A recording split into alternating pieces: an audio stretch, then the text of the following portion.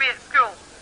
Well, forget that when you're voting. Charismatic is an overused word in politics, and it doesn't begin to capture the presence and appeal of a politician who connects with the public more than any other MSP.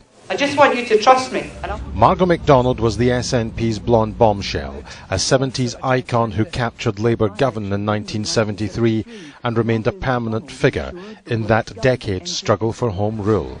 After the October 74 election, Labour danced to a nationalist tune.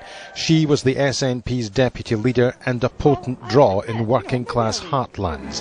Margo's got the quality, Margo's got the style. But it wasn't enough to defeat George Robertson in Hamilton in 1978. Scotland recoiled from a brief flirtation with independence. After the calamity of the 1979 devolution referendum, the SNP imploded at the general election, having helped defeat the Callaghan government in Parliament. It was a miserable time for MacDonald politically. Personally, things looked up as she married former Labour MP Jim Sillars. She turned to broadcasting, where once again her plain speaking connected with viewers and confirmed her popularity. Why do you feel, as a politician or someone interested in politics, that you've got to cover up the fact that you're interested in sex? I don't think that's the case at all. Politics, particularly the twin causes of independence and social justice, defined who she was. When Home Rule arrived, MacDonald re-entered the fray in the SNP cause. The early years of devolution were the stuff of nightmare for her, as she fell out and eventually split with the nationalists. Not allowing people to think aloud, not allowing people even to challenge what the orthodoxy of the party is. I'll say this carefully, so listen.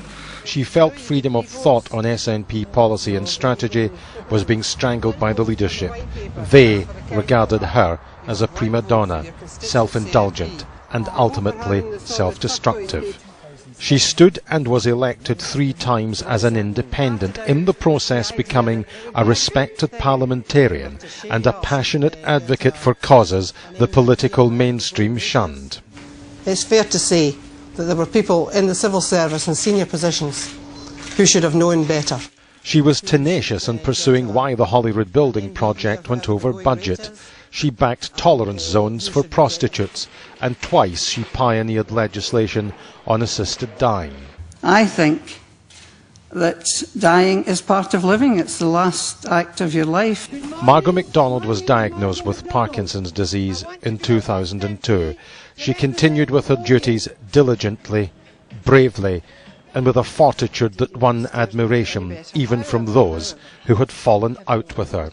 Her presence on the political scene has been unique, a genuine one-off. She articulated nationalism in an inclusive way. Her left-of-centre politics were heartfelt and consistent.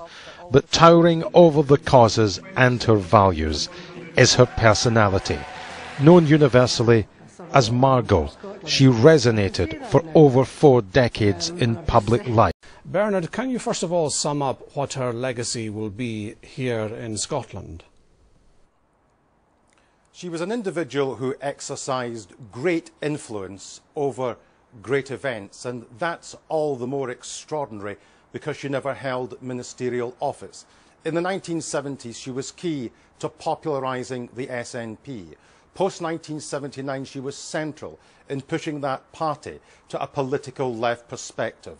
Elected for the SNP in 1999 when devolution arrived, she made a pretty seamless transition from party politician to parliamentarian, almost in the sort of Tam Dalyell mode, completely, utterly incorruptible, totally sincere, arguing passionately for the causes that she believed in and arguing passionately for the views of her constituents.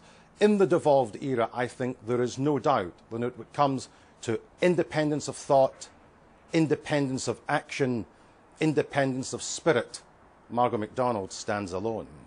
You knew her for over 25 years. What was she like away from the TV cameras? Oh, she was exactly the same on screen as she was off screen. Some politicians have a public persona which is completely at odds to the way in which they are privately. Margo was Margo. What you saw was what you got. She liked to laugh. She liked a joke. She liked gossip. The more scurrilous the gossip, the better the gossip. She was addicted to trashy shopping channels and tried to get Jim Sillars to be an expert in earrings and handbags, much to his chagrin, it has to be said. Holyrood, no doubt, is a poorer place. Holyrood will miss her. Her family, who will be in acute pain tonight, will miss her even more. And if I may be allowed a personal indulgence and dispense with the normal norms of neutrality and broadcasting, I'll miss her as well.